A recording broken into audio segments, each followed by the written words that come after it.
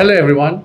If you say you're a Liverpool fan but you don't know John Barnes, then you're obviously not a Liverpool fan. For those of you who are not yet a Liverpool fan, let me tell you guys a bit about him. So during his 10-year career in Liverpool, John scored 108 goals in 407 appearances. In his first season, Liverpool completed a record equaling 29 games unbeaten and ultimately clinched a 17th league title.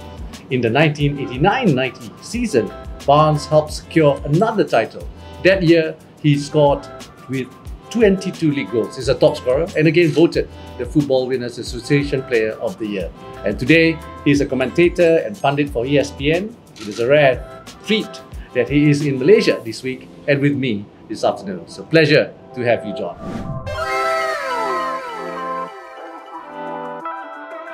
It's a pleasure to be here, thank you. Say, normally I'm the one who's being asked questions, but today I'll be the one asking questions. That's why I'm very nervous. It's easy questions, I hope. So my first question, John. How did you get the nickname Digger? Well, I started playing in 1981, and in 1981, I don't know whether this television program was popular in Malaysia, yes, but the most popular program was Dallas. Yes. With J.R. Ewing and Bobby Barnes. And Bobby Barnes' father-in-law, Pam Ewing's father, was Digger Barnes. And anybody who was called Barnes as a footballer was called Digger Barnes. So I was John Barnes and my nickname was Digger. There was Bobby Barnes who played for West Ham, his nickname was Digger. And Paul Barnes who played for Ipswich, his nickname was Digger. A lot of people think that it was because my initials are JCB. You know, JCB, the big digger. JCB is a big digger that, and I'm John Charles Brian Barnes. My initials are JCB, so they think that's why Digger. But no, it's from Dallas, the television program. Oh, okay. Yes, I remember that program. And second question, what was your most memorable moment as a Liverpool player? You said at the start that I played for Liverpool for 10 years, and that is my most memorable moment, my whole 10-year career, because of course, what happens is people may look at individual moments and feel that that is memorable, and that was great. But what makes you the person you are is the consistency over a period of time. So there have been bad times, there have been good times. So I think you have to look as a human being, as a person, what you've done for your whole life to then show you how successful you've been. Because we all, especially now with the kids with Instagram, they show their best selves, and when they're, yes, but what about right, when they're not happy and they're not best selves? So I look at my whole 10 years at Liverpool as my most memorable. Oh, that's a very good answer. Who are your top 3 Liverpool players of all time? I've always said, and when we think about Liverpool, we think from Bill Shankly in the 70s, 60s and 70s. They've been players before. And the top 2 have always been until the last 4 or 5 years, Kenny Dalglish and Ian Rush. And then after that, we were now looking for a third. Steven Gerrard came on the scene. Yes. I mean, so people talk about Kenny and Steven. And of course, what we have now is we have Mo Salah. We have, Sadio Mane is now gone, so you would add it to that. So I think Mo has signed a 3-4 year contract. Right. So I think if I was to then come back here in 3 years' time with Mo having been at Liverpool for 8 or 9 years, Mo Salah may be one of those 3. But at this moment in time, until that happens, I would say Kenny, Ian and Steven Gerrard. And which rivalry is more intense? Is it Man United or Everton? I mean, during your time, obviously, it's different. During my time, it was Everton. Yeah, because during my time, I went to Liverpool in 1987, and throughout the 80s, Everton won the league 2 times, we won it 5 times. They were the biggest, and of course, they are 200 yards away. Correct. As the 90s came, Manchester United then obviously were the biggest rivals, and now it may be Manchester City. But if anyone in Liverpool would always tell you the biggest rivalry is obviously Liverpool and Everton. It's Gary Lineker. Gary Lineker, but yes, not in terms of the abilities of the team, just because, you know, City's half blue and half red.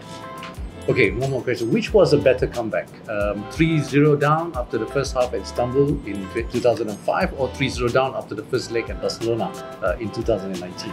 I would say the Barcelona one. Because if you remember, and I'm watching that game, and it was a great comeback because we came back from 3-0 down, but AC Milan were the better team.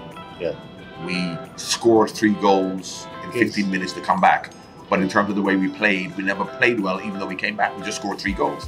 But to lose at Barcelona, who were a fantastic team, and having to score 3 goals over 90 minutes, and over the full 90 minutes were fantastic. So no, that was for me a better one. Yeah. If you can choose one trophy for Liverpool to win this season, yeah, will it be the Premier League or the Champions League? What about the FA Cup or the other one? Look, the Liverpool philosophy from Bill Shankly's time is that the most important thing is the Premier League. Yes. All first division. Because the best team was the Premier League. You can be lucky to win the cup. You can be lucky to win the Champions League even. Istanbul. We were lucky. Yeah. You remember Jerzy Dudek saving that from Savchenko. But you can't be lucky to win the league. So if you want to be the best team, and Liverpool's philosophy has always been the best team is one wins the league. True. We were lucky to lose the Champions League this year. Absolutely, yeah. So you can be unlucky or lucky, but you can't be lucky or unlucky to win all these leagues. Correct. Finally, last question. Well, actually, it's not a question. Can you perform the Anfield rap for us? I can perform my version, my part of Yes. the Anfield rap. If you remember the Anfield rap, it was the whole Liverpool team. I only had one line, so I can do my line. Would you like me to do my line? Yeah, can you do your line? My line goes, "You two Scousers are always yapping. I'm going to show you some serious rapping. I come from Jamaica. My name is John Barnes. When I do my thing, the crowd go bananas." Oh. Mo Salah can't do that. And Ian Rush and Kenny Dalglish can't do that either. That's good, man.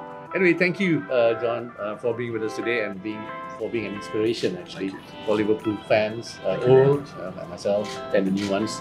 I've always dreamed of playing football with a Liverpool player. More so, one more, like a legend like you. So, what do you say?